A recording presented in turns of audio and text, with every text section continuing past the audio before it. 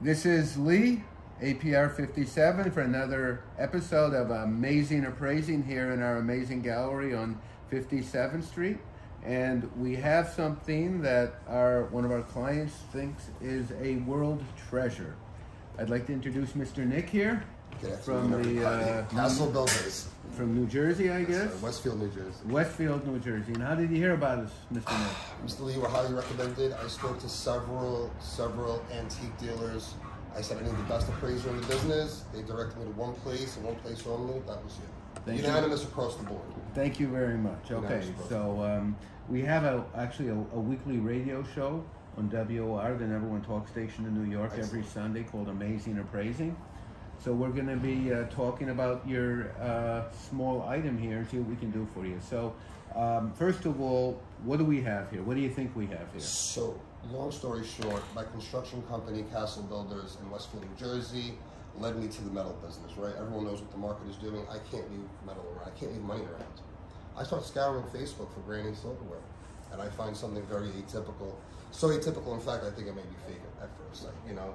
But for the price, $250, I'm just gonna say it out loud, I'm gonna take a shot. We get in the Cadillac, we drive an hour north to the top of New Jersey, right? This was a couple days ago? This was a couple weeks ago, right? Kind of shady. I knock on the door, a woman comes to the door, someone comes around the back, I see the box, I feel the imprint, I feel the weight of the spoons. I'm convinced enough, for $250, whatever, lady, prove me wrong, you know, I don't care. Take the spoons home, start doing diligence, I'm doing the same thing, I can't find a picture. Nothing like it, right? You start digging deep. The mother of my child is in public relations, media consulting. She's an animal on the computer. If it is not available, if she cannot find it, I promise you it's not on the internet. Promise you. I'll bet you any amount of dollars. It's not available, okay? We're looking, we're doing research, and now she's finding blueprints, right? Hand-drawn by Moore that match. Hand-drawn by Moore. Do you want to tell my listeners who Moore was? So, before Tiffany and Company was formed, there was, I believe, John C. Tiffany in America, and Edward Moore was in England. Edward Moore came over to America, and what made his silver special, right? What made it special, what allowed Tiffany to win the Grand Prix in 1887, was Moore's addition of platinum to the mix of sterling silver, right? That's what he brought to the table, right? And that's what gave them the ability to win, right? The Grand Prix in 1887 in France, because they tested several different aspects of a piece. Just like if I build a house, right? I'm gonna turn the plumbing on. I'm not just gonna show you the house, right? So you can picture, you know, who was the Empress on the throne, 1887 with an E? Edwina. So 1887 was important. I believe it was Empress Edwina was on the throne in Paris. And she, instead of using the typical royal purple, used the Pantone blue on her gowns. Tiffany adopted the color in 1887, the same year they won the Grand Prix, with a Japanese hummingbird spoon. Now, when I saw this, my heart dropped because it's so atypical. First of all, there's not even a patent number on it, right? So pretend I'm Castle Builders, right? And I'm gonna build you a home. I don't have the patent number of this house. This is my house. I'm bringing my home to the competition.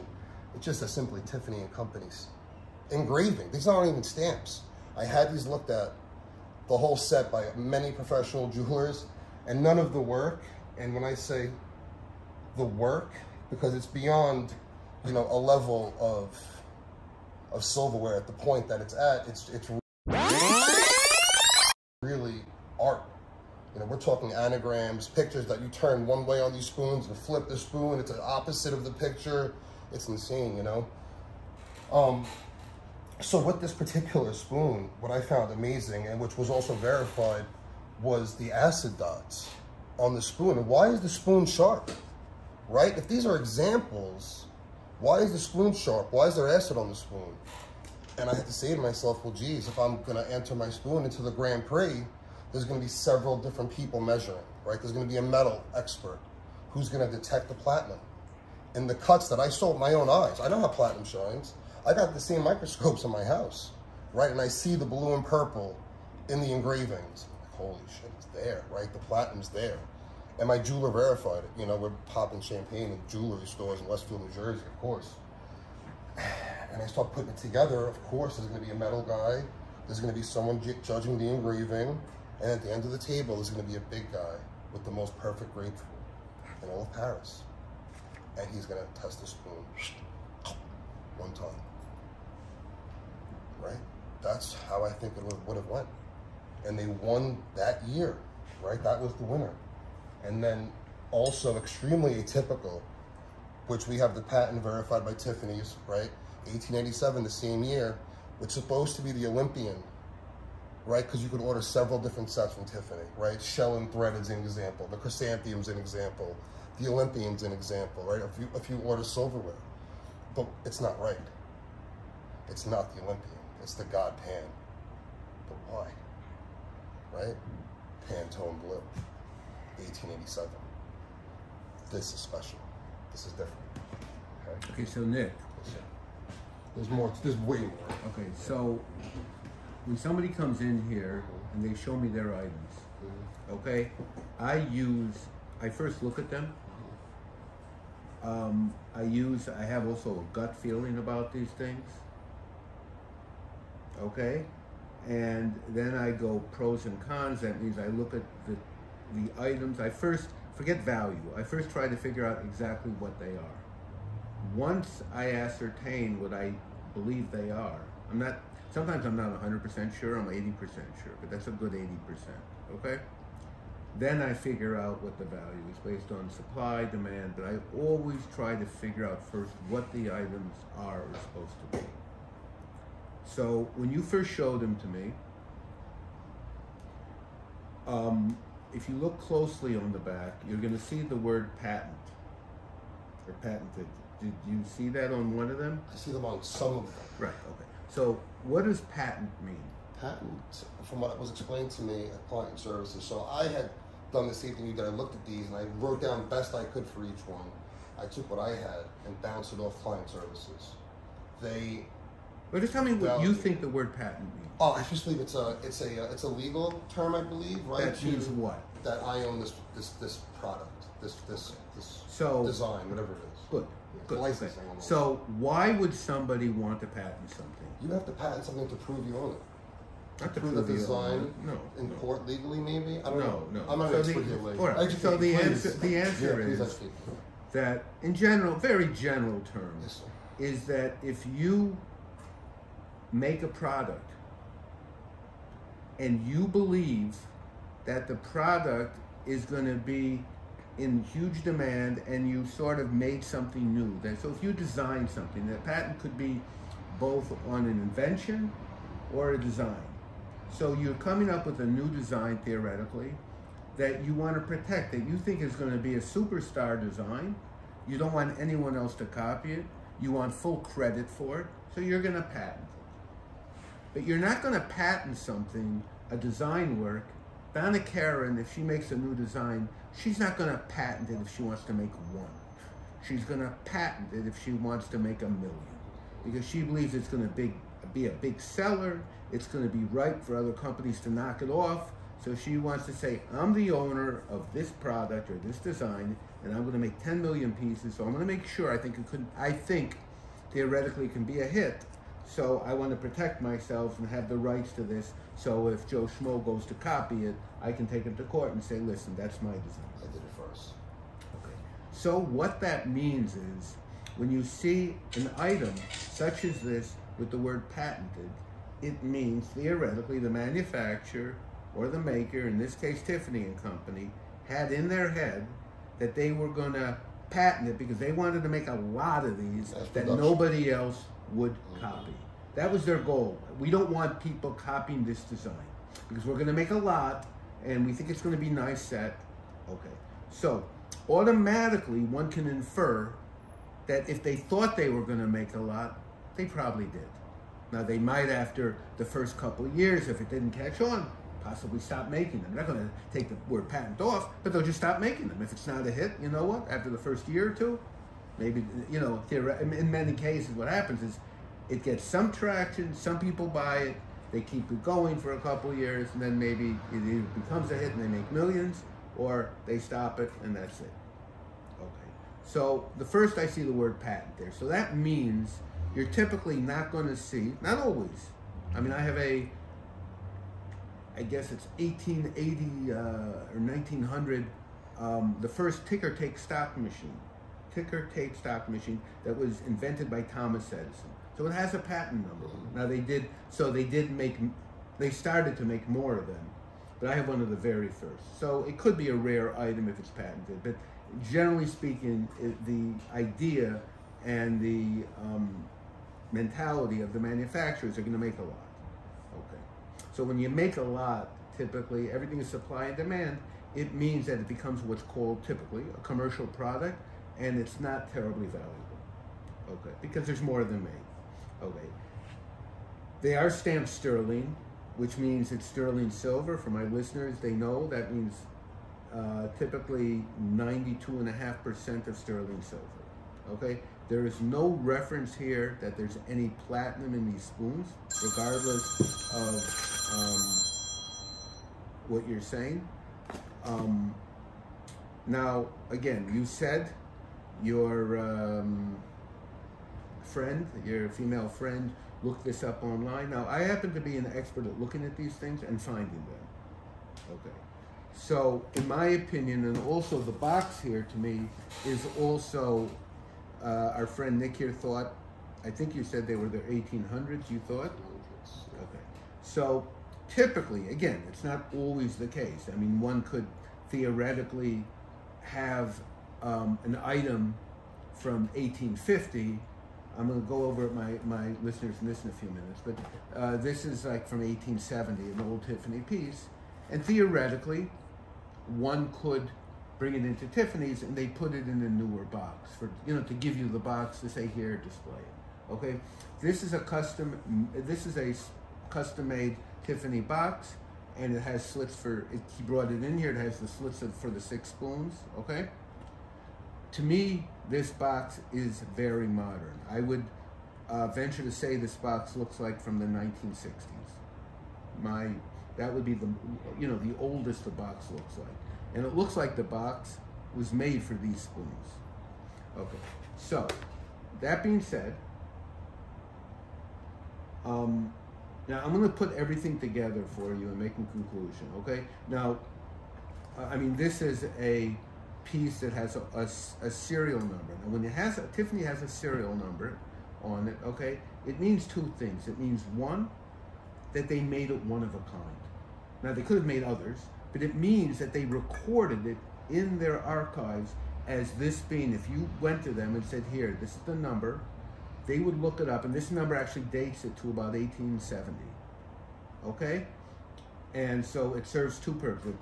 It serves a purpose to date it, and it serves for Tiffany's purpose that they keep a record of it, okay? And so at that time, I mean, this was, they could have charged for this piece $100, maybe $150 and 18 so and so. That was a lot of money then. So they wanted to keep record of everything. That was how they kept their database. And typically Cartier did the same thing. The high-end silversmiths, watchmakers, jewelers, they did this. They kept the Tiffany piece. Okay.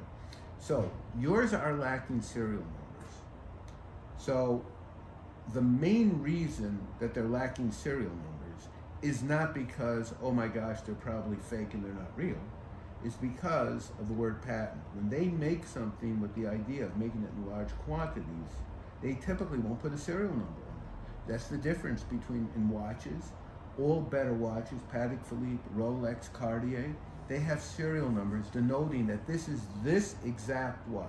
They'll also have typically a reference number or a model number that's the style of the watch. But the serial numbers are one of a kind. The reference number, if they made 1,000 of these watches, that's the standard number for the model.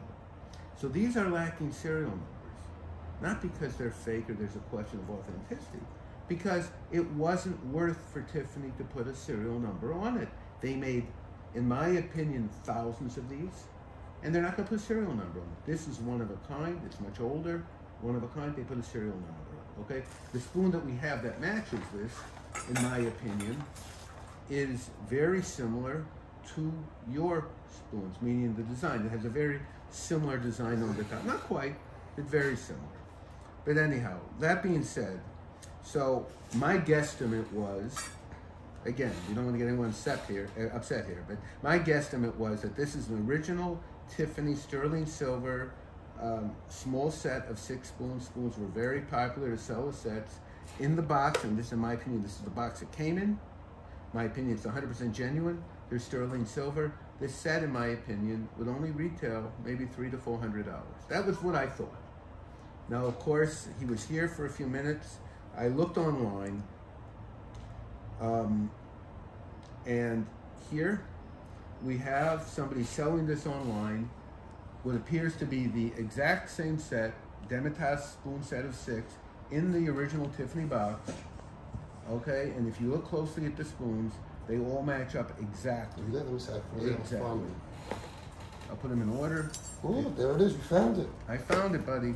Where the heck did you be able to find that? That's them. That's them. The exact same set. No, she wouldn't know. You couldn't find it anywhere. So they're selling it. We have a woman here that's selling this for, I don't know where you bought yours. This woman is in Butler, New Jersey. Is that near you? No, it wasn't. Is that near the lady that How sold long it? ago was it? Huh? It might have been. How much? I bought it for $250. Well, she was asking retail $295. Yeah, good. So what we have here is probably, now I have a good eye. So meaning that if the pictures, they only have like one picture here, but let me see. Sometimes I know what to look for even to match these up, whether it's actually the same piece or not.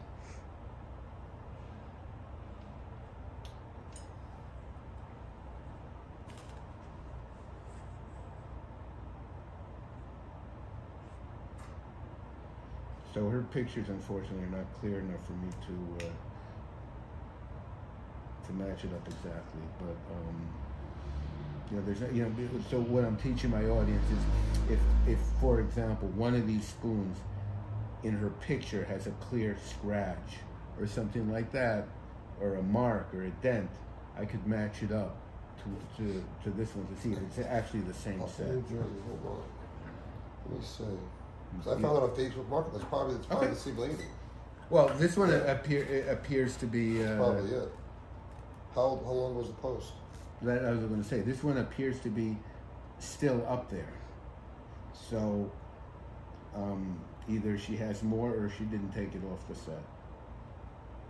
Yeah, it was kind of shady, dude. Huh? It was kind of shady, the deal. It was a shady deal. You know? Well, it was a little shady. So I'm thinking. And this is what I'm concerned about, right? This is my concern. That this is definitely not a set. If it was a set, it would have matching numbers. It would have been produced as a set. This is a collection. These are collected. Somebody is selling the exact same collection set group in a brand new box for $295. That's the That's the lady. Huh? That's the area. This is her. That's why I bought it. That's the set I bought. That's the way I went. I'm looking at the map. That's the set I bought. Okay. So. That's the set I bought. Okay. So, and my guess is, I'm not going to say you were thinking you took advantage of her. I'm not saying she took advantage of you. Yeah. I don't think there was anyone taking advantage of. You paid $250, which is a very, very fair price for this set. But unfortunately, you know, we had actually 2 cases of Dom Perignon champagne here. I really do. I have it here. I'll show it to you after. I'll show it to you. Okay. That in the event this was worth a fortune that our friend Nick had hoped for, and he was actually very nice about this. He was saying that hopefully, if that's the case, the money would go to a school for autistic children. Yeah, I think, right? Small classrooms. Okay, cool. So anyhow, that's what we have here. So I can't confirm it's the same exact set, but it's the same set style, and that's the story. So retail to be continued. About $300. So anyhow, what would you do? So Lee, I was referred to the Archives by Tiffany. So now the problem is the Archives, they don't do appraisals. So I think we need to go to the Archives, right? Find the provenance, who I'm not going to say who I think owned it, due to one of the crests on the metal spoon. But again, Yeah. we have some lady in New Jersey selling it. There's no problem. Nobody cares. I mean, you know, if you can show that this was owned by John F. Kennedy or whoever it might be. Yeah. But this set, she doesn't even, whoever listed it here doesn't even put a year on it. But my guess is 1950s. Okay, and that's it. That's it. So I would not say it's terribly valuable. I would sell the set for, you know, $300-400. She's selling. I could buy one for $295 from her, whatever.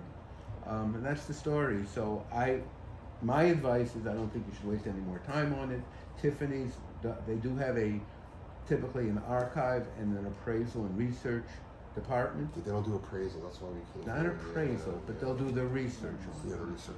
And they'll tell you if they sold it. And that's really what they'll do. And they'll tell you perhaps what they sold it for, when it was sold. So they would say maybe 1958, we sold it for, you know, $50. I don't know, something like that. But it's very expensive. They charge typically over $1,000. Oh yeah, $1,000 to start $500.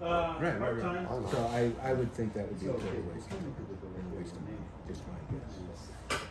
So, everyone out there, don't be disappointed. If you have anything else that you wish to have appraised, please contact us, and we'll be happy to evaluate and appraise it for you. If you're in the local area, you can bring it in, and we can actually do it online on a video for you. And again, we don't do it like these other shows where they come in and they do the research beforehand and all the studying for days and weeks, and then they call in an expert.